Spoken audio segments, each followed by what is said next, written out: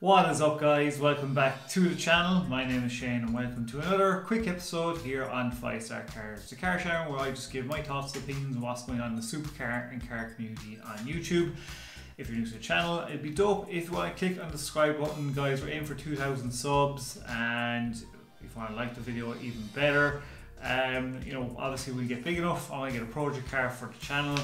It is a major goal of mine, so guys, it'd be great if you'd help out. And on today's episode, as I said, we're just going to be covering, if you've seen probably by the title, I just want to cover basically what's going on with maybe Tallguy Reviews channel and what's affected it and why he hasn't uploaded in a while. Before we get into that, guys, don't forget, down in the description below, you can vote for your 2020 Car YouTuber of the Year. Multiple choice, you can pick as many as you want. I did the best I could with the list. I was limited to who I could put on there, but vote away and we'll have announced the winner on January 1st, so do subscribe, hit the bell button for that if you want to know who wins. Also, guys, if you're interested in coming on the channel, I do want to try and turn this into kind of a chat, discussion, talk show for the supercar community on YouTube. My Instagram will come up at the end of the video as well, so hit me up on Instagram, or if you just want to chat to me on Instagram, message me away. I'll write back to you guys, and definitely comment below. I'll message you down there as well. So, as I said, in this video, we'll be covering what's maybe gone on with Tallguy car reviews. Now, he hasn't posted in, looks like nearly over a week now. And I just kind of wondering what's going on. Like, usually he's been posting pretty well. You know, what has happened, because he does, on his Instagram, he does do Insta stories, but he hasn't actually posted. Now, his views haven't been doing very well the last few whiles. And when he took, delivery of the super stock, which, look, he was called out. We know he didn't own the car. It was loaned out to him for maybe a day or two. Like, if you think he actually owned it, just don't be kidding yourself. You know, Ice Cream, and basically saw this, and one or two other channels saw this as well. I think what's happened maybe is he's kind of like, his channel does seem to be failing. I had a look, if you look at Social Blade, he's got a D-, like it was really bad. He's not even barely getting any subs. And it's not doing very well for him. And you wonder, is it because he's hanging out with Mr. Organik? Because that guy's channel is just sinking like a stone.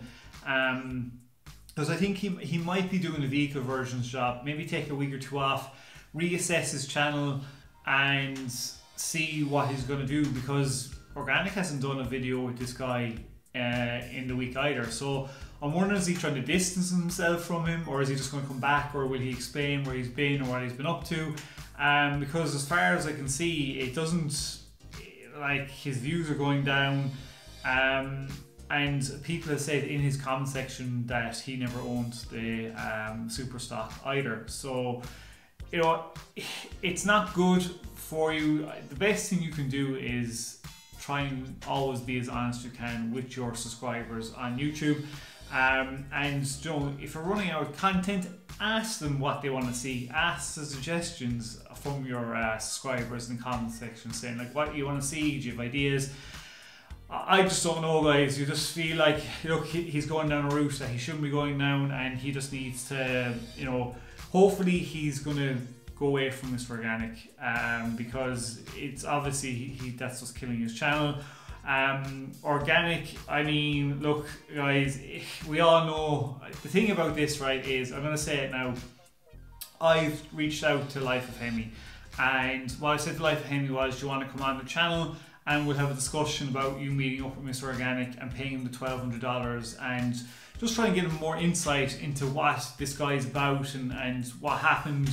Try and ask a few more questions as well. I checked out his video, it's got like maybe 90,000 views.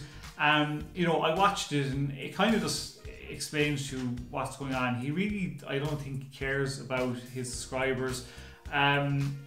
Like, honestly, like, it's, and even Danielle Champion, like, it's just, you can just tell, like, Ice Cream Vlogs, Hidden Man, T-Size Word in the Street, Life of Hemi, There's a lot of people who have already exposed this guy, and he knows it. And the problem is, because he knows it, he just doesn't care. He's just grasping straws now, and it's not a good sign or a good look for Tallguy car reviews to be associated with somebody like that.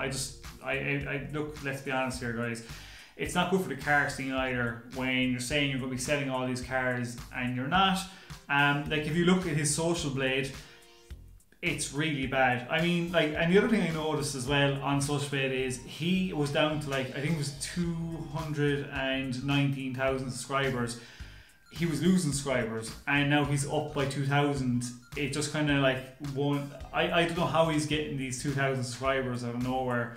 It just seems a bit suspicious, like all of a sudden he's gotten these 2,000, because his views have been going down and his subscribers have just been, like, he got a spike back in 2019 September, but guys, you know, that's basically, it's nuts. Like, I mean, the guy just needs to kind of give up, I think, and just kind of leave it be.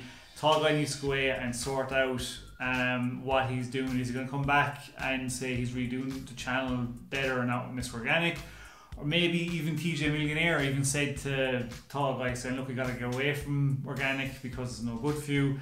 Even Daniel Champion probably needs to just get away from him as well, because he does seem pretty toxic and just it's terrible. He's been exposed so much at this stage. It's just at this point, people are just done with him, and he just needs to stop, like, and stop lying and stop clickbaiting. But he won't. I think he's going to just keep going to ran down to basically till he can't make enough to live in LA anymore. So look, it is what it is, guys. I want to hear your thoughts and comments below in the comment section. Please do subscribe, smash this like button, get this video up here. Let me know again as your comments, and I will let you know when I'm doing this discussion and chat with Life of Hemi on the channel. I'm waiting for my new desk and the new mic, so when I have them set up, I told Hemi I will ring him on Zoom, and we're just going to call and discuss what's been going on when he made up with Mr. Organik as well. So guys, thanks very much again if you watched the end. Smash the like button, comment, all that kind of stuff. Until the next episode, guys, stay safe, peace out, and keep it lit. My final thoughts was that, you know what I'm saying, I was just disappointed, you know what I'm saying. He was someone that I looked up to in the YouTube community, and I was let down. I was let down severely, you know what I'm saying. I was promised something and I wasn't giving that something, and unfortunately I paid in a way where I didn't even really, I can't even, let's not, you know what I'm saying, I'm not even going to, get asked for no refund back, because, you know, at the end of the day, it's $1,200 gone, you know what I'm saying. But at the end of the day, y'all, I would never do this again. I would never do another collab with him. Even if, even when I'm speaking it, you know what I'm saying, positive thinking, positive vibes,